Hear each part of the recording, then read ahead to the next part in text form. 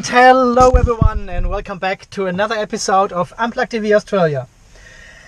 Today with a very special, so this video is about you, at least at the beginning.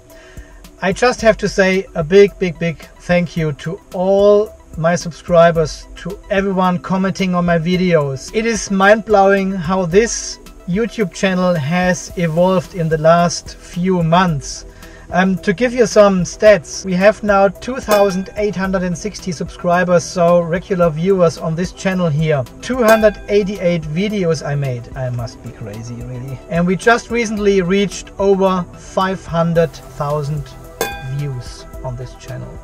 500, that's 500,000 almost. Pretty much 500,000 views on my videos. I mean, who would have thought when I started with one video in 2017? 500,000 views resulted in almost 3 million minutes of watch time.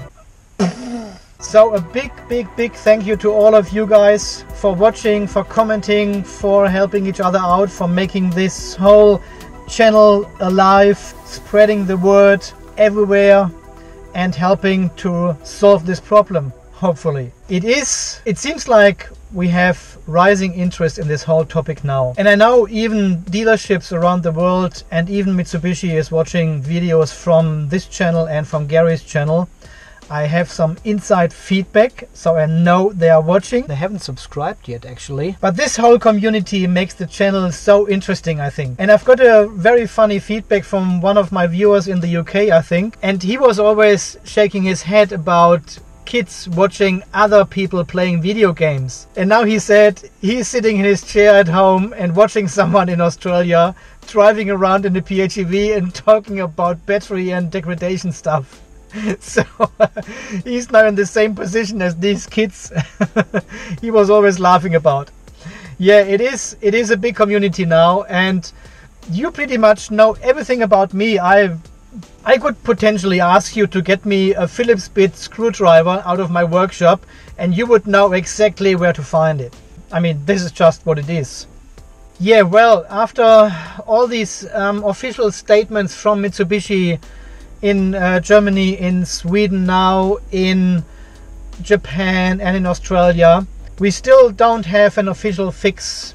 Mitsubishi is still in denial of this situation, of this problem, and especially in the 2019 version of the Outlander PHEV we still see the battery dropping very fast. As you can see in this graph here, it does not even start at 46 ampere hours as it should be when the car is new. It starts at around 44 ampere hours, a bit higher. So you can see there's still no calibration happening when the car leaves the factory or when the car is being handed over to the customer. And we can also see 0.5 ampere hour drops in this graph, and there's no leveling off. It seems like it's in a free fall and it won't stop.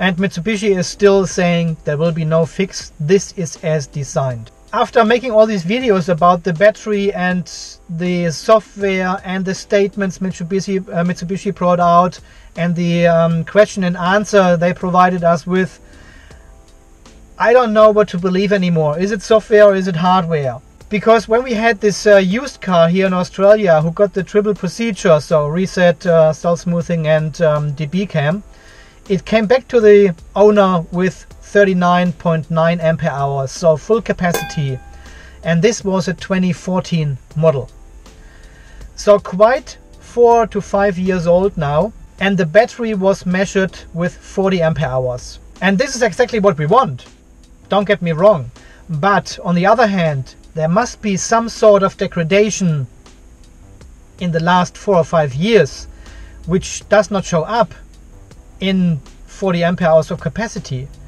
And Mitsubishi clearly said, if you do a DBCAM, this is the only true measurement to determine the state of health of the battery.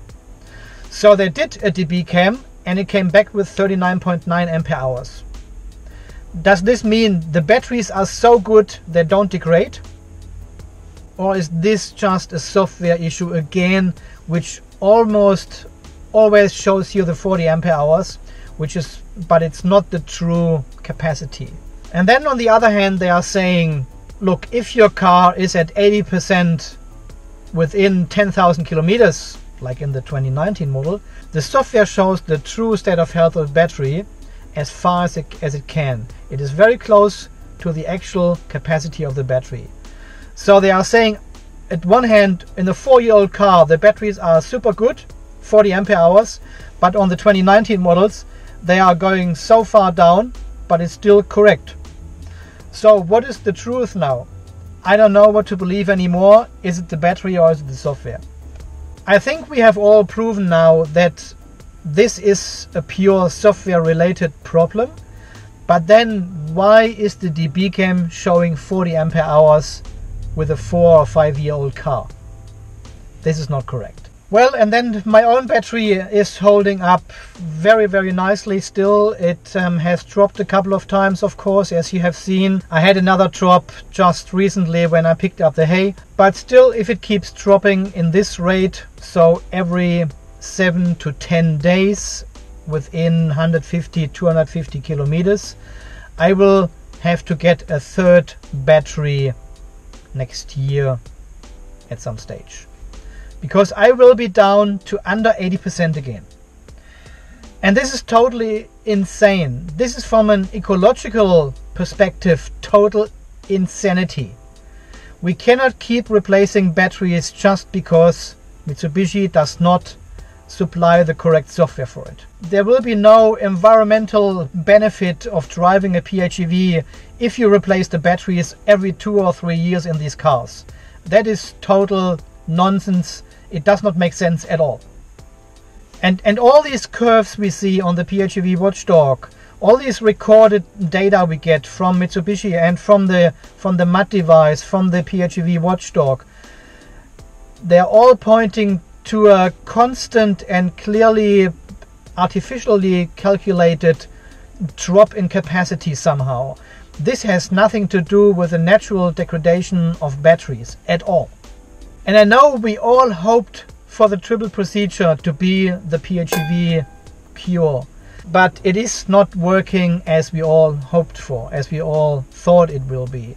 It was good at the beginning, but now you can see it falls back into the same artificial calculation situation again, and the BMU just calculates the capacity down in fairly constant and almost reliable steps. I know some other groups around the globe here are working on different solutions. There is this Lexia scan tool. It's a diagnostic tool as well, which connects to the OBD adapter in your car. And apparently you can do these procedures with this tool as well. It is a lot cheaper than the MUD device, which you can buy online for about $350–400 US online. So the Lexia scanning tool is a little bit cheaper. I'm not sure how this software technology works with that. There is some kind of subscription necessary to get this all working. But obviously people are looking into different solutions to do their own reset, their own DBCAMs at home, their own calibration of the BMU. And also I know the someone from the team PHEV is doing this with their mobile phone. So he's doing this actually with an app on his mobile phone. It needs a certain special OBD adapter, and it pairs it with the software. The software is obviously free available, but then you need to buy additional packages for what kind of car you have, and you need to buy this adapter, and this adapter pairs with the software with a serial number and a key, and only then it works. But he has just done his DBCAM over the mobile phone. Well, it wasn't even the DBCAM, it was some other procedures you can do with it, but the BMU showed 40 ampere hours after whatever he did. I will give you more details later on down the track when we get more more secure information about this whole process and what is involved and how you did it and all this kind of stuff. And of course we've got people on Facebook now. They posting pictures of their mud devices and doing their own resets and DBCAM. So obviously the community is getting active themselves and trying to fix this whole situation, yeah, just by buying different tools, different diagnostic tools and software products, and trying and experimenting with this whole situation. So it'll be interesting to see what actually finally comes out of that. We are at the beginning of this whole process now, but as you can see, some people don't want to wait for Mitsubishi anymore. It has been a long time now, and if your car is out of warranty, just go for it. I mean, yeah, it is. If you use the mud device, for example, it will have the same effect as if the dealer does it. The manual is out there. You can look on Facebook. Lots of people have posted how they did it. So there's no secret anymore what to do and in what order and what actually happens to the car in this case. So go ahead, do it. Don't wait for Mitsubishi. Just get your car fixed yourself. There are also some speculations in the forums about why Mitsubishi is not updating the software in the BMU. So maybe they cannot update the BMU code because from a technical perspective it may not be possible to update the actual BMU with a new code, and they would have to replace the whole BMU in the car, which is not too difficult. It sits in the back next to the charge port, I think, on the side wall inside the panel. But you need to find the correct BMU which actually talks back to all your sensors in the car, which also communicates correctly with the rest of the car, with the ECU, with the board computer. I don't know if this is an easy task to find in a replacement BMU. It might be a cause why we don't see an update for it. Who knows? It's just a speculation.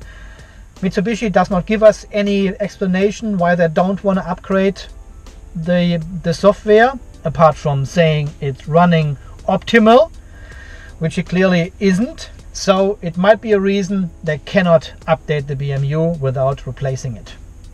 And then finding a new one might be impossible because they are not being produced anymore, or I don't know.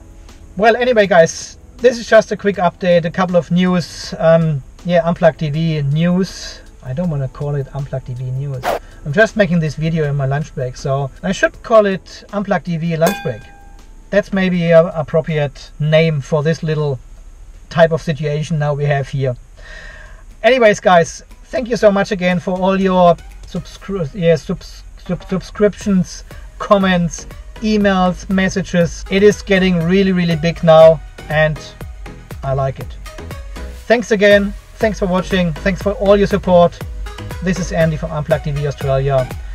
Enjoying the rest of the lunch break now, and we will see us again in the next video coming on the weekend, and I'll show you what was in this suitcase. There was a $70 million jackpot on Tuesday.